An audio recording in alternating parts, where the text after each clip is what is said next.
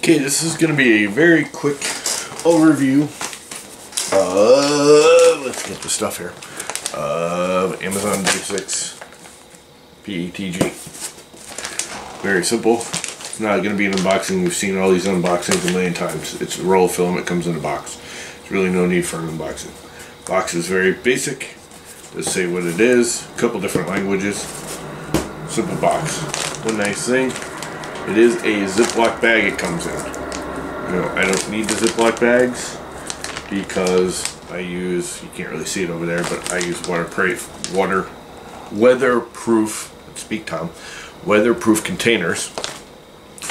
So I don't need the Ziploc bags, but the Ziploc bags are very nice. I got the bright orange, you can see it coiled up there. I'll show pictures of it. I'm really impressed with the winding. It's probably one of the cleanest winded spools I've ever received. It's worked very nice. Now this is a very first impression. I have never been able to print PETG before. So this is actually a two-part review because there is a reason I can do it now. I put in the Capricorn tubing. Now MK8s all use the PTFE line hot heat break in the hot end. I've always, every time I've tried PETG, it wouldn't print because it was too low of a temperature, or it would actually start burning and clog the PTFE tubing after a bit. It was funny because I could print ABS, but PETG I was never able to print.